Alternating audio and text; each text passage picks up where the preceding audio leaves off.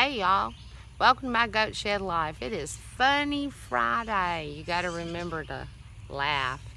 Anyway, I wanted to talk a little bit today about what it's like to be Southern, and I think I've got a few good ones for you. Anyway, um, before we begin, don't forget, if you like the video, to give me the thumbs up, hit that like button, and be sure to subscribe to the channel.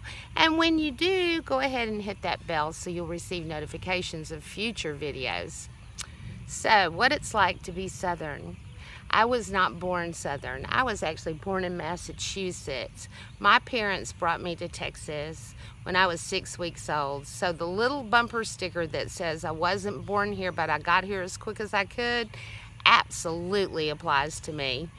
Anyway, when you're Southern, I have to tell you that one of the most wonderful things about it is that you can say anything in the world that you want to about anybody, as long as you follow it up with bless his darling heart. That I always bless his darling heart. That boy don't have sense enough to pour piss out of a boot to read the directions written on the hill. Bless his darling heart. That's very important.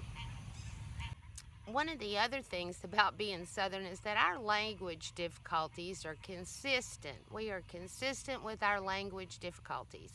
I was in Pennsylvania and somebody said, "Hey, that's Mayan." And I'm like, Mayan? Mayan? Like an Indian? No, Mayan, like, belongs to me. I'm like, oh, mine. I'm like, do y'all say fine and dying? I'd like to fine dying. No, we just say Mayan. We say fine and dying, but we say Mayan. I'm like, oh, well, you know, when we mess up stuff, we mess it up right all night, because all our I's sound like AH's. Ain't that right? That's right. Alright.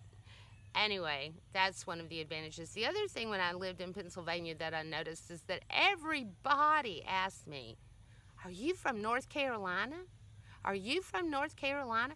It was like North Carolina was as far south as those people could possibly think. And I told them, I finally just got to where I would tell them, I'd say, "Honey, I'm from so far south, we don't even consider North Carolina as part of the South. It's got North in the name. Not only that, but I'm from so far south, you drive an hour, you be in the Gulf of Mexico." That's right, I said Gulf of Mexico because that's how we say it down here.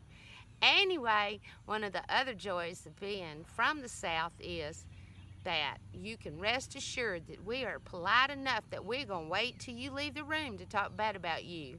Anyway, y'all have fun, okay? And once again, subscribe to my video. I sure enjoyed talking to y'all about being from the South. Loving it. Bye now. And no matter what you do, don't forget to laugh.